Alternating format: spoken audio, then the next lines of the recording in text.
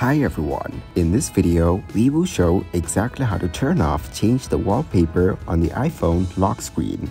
Open the Settings app on your phone, go to the Wallpaper option, and you will see the current wallpaper here. Click on the Customize button of the wallpaper.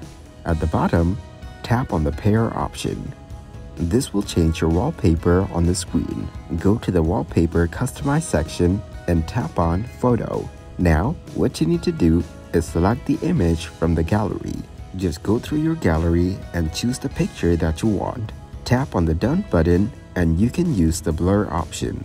So that is exactly how to turn off change wallpaper on the iPhone lock screen. Thanks for watching, and please leave a like, subscribe, and share.